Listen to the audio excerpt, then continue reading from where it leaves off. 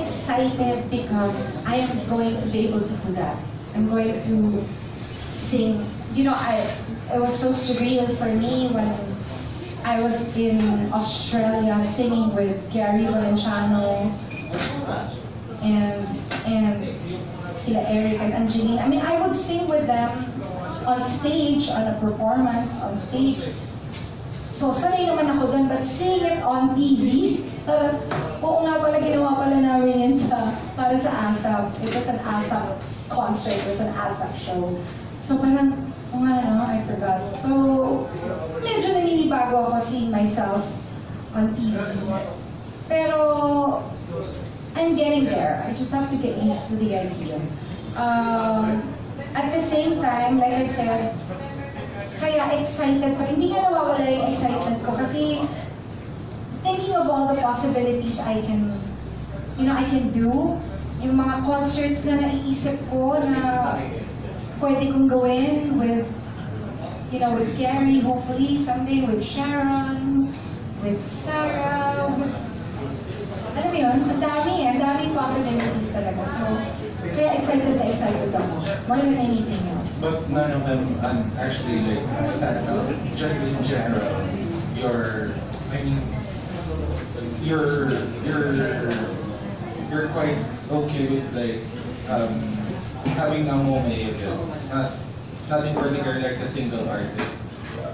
Do you have like a single artist in mind that I'm glad to have been able to work with? To work with? Actually, alam mo, since I'm doing a sitcom, I'm excited to work with VELASQUEZ. Kasi, kasama ko naman siya everyday sa bahay. Pero parang, iba rin yun to work with, you know, with your husband. Iba rin. I'm excited about that. Siyempre, yung mga singers, excited ako to work with them. Talagang, like I said, the possibilities that we can do. Pero excited ako din to work with my husband. More than anybody else. Oo. Kasi siguro kasi iba rin yung nakakatrabaho ko siya. At saka this time kasi sitcom. So, alam mo yung alam niya na gawin yun. Ako hindi pa, pero since kasama ko siya, okay lang. So, excited ako. Have you already taped like several episodes for it? Not yet, but I think we're going to already. Okay. Congratulations. Thank you very much. So, at saka si Ian Veneracion. Hindi pa lang ako confirm. Hindi pa lang ako confirm, pero parang madami pa. Marami pang araw, sabi ni Poppy, kaso nakalimutan niya, hindi rin niya masyado napakinggan. Maganda rin. Alam mo yung asawa ko, makakalimutan, nakakatawa. Pero so far, yun pa lang yung sinabi sa akin, pero madami pa eh. Madami pang kasama. So yung mga gustong kumain ha, may pagkain na tatapos ka na itong. And of course, ABS-CBN, in partnership with ABS-CBN, co-presented by PLDT Home, Bello Medical Group, of course, GAOC. So, syempre, I have to explain to him that mom is going to transfer to ABS and that I also started there. I have to explain to him. Eh, syempre, siya naman parang, yeah, I know, I'm ABS too. I signed 6 years ago. Nauna pa raw siya sa akin. Nakakatawa yung anak ko. 6 years ago pa raw siya nag-sign sa ABS. Ano yung kwento sa ako ko? Ano sabi niya? Sabi niya, you're transferring, sabi niya kasi, you're transferring, but sabi niya, I'm a contacts for... Hindi, nung magka-transfer ako, oo, nung bago pala. Sinababalita na, sabi ng yaya niya, uy, mommy is going to ABS. Sabi niya, but I'm, exclusive with GMA, di ba? Exclusive to siya. Nahirapan daw siya kasi pumasok sa ABS, wala yung pass. Wala siya ID. Tapos nung sinabi ko na I'm going,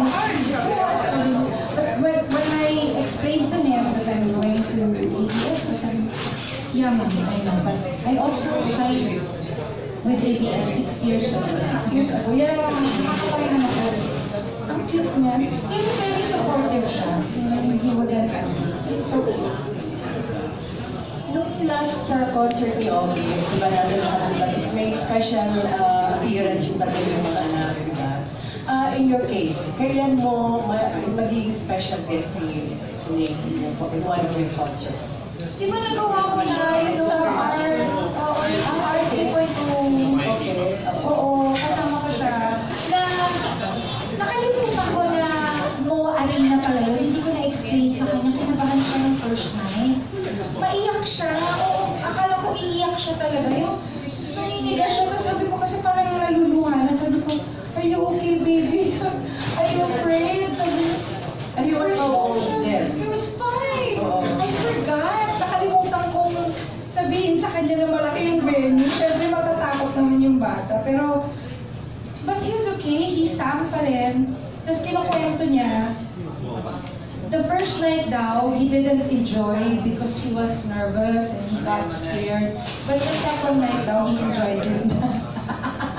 So yun yung kinukwento niya. But the second night, Mommy, I enjoyed it. I like singing with my titas. Tapos si Mikey tinignan niya eh. So. Nagawa mo na ba yung Regine Goes to Broadway? At the theater. At the theater. O, Tita Astor, nagawa ko na yata lahat. So, nagawa mo na lahat. So, is there another, ano man lang, may kulang pa ba? Kasi in your how many years in the business? Oo. Ilan years? 30 plus. 30? Yeah, 33. 30? Ano pa bang hindi mo nagagawa? Rock. Rock? Gagawin mo? Inaayos namin. Ang title ay Regine Rocks. Ganda na, ganda na. Pero gagawin ko yung pag 50 na ako. Diba? Ang saya. Sige, lastly, kasi si Piolo, nagsalita siya, na-interview siya na, of course, isa siya sa mga excited sa paglipat mo sa ABS. At gusto pa daw niyang makasama, either sa movie or sa TV series. I don't know kung sinabi niya yung sa'yo personally. Parang hindi pa kami nag-uusap kasi baka magselos yung asawa ko. So, wow. Hindi ko pa siya nakakausap ulit after nung saan pa yan? Australia. Hindi ko siya ulit nakikita. But yeah, I'm hoping I can work with him again either in a movie or in a show. Pero ayoko ko na isipin Tita Astor. Gusto ko muna mag-concentrate sa gagawin ko. Oo, kasi alam mo ganun ako, nasa-stress ako. Na-overwhelmed na ako ngayon sa totoo lang. So, I'm trying to concentrate on these 3 things that I'm going to do. Kasi otherwise, na-stress talaga ako. So ngayon, ayoko muna. Ito muna yung isipin ko. Dahan-dahan lang.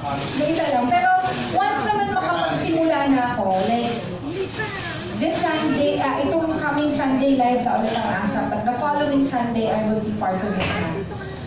I think I'll be fine. Once makastart lang ako, and then of course, I'm excited for the sitcom. Baka maka-umpisa lang ako, okay na ako, then I can already think of other things to do. Pero sa ngayon, parang gusto ko muna yun muna. Sorry, Tita Astor. Nai-stress.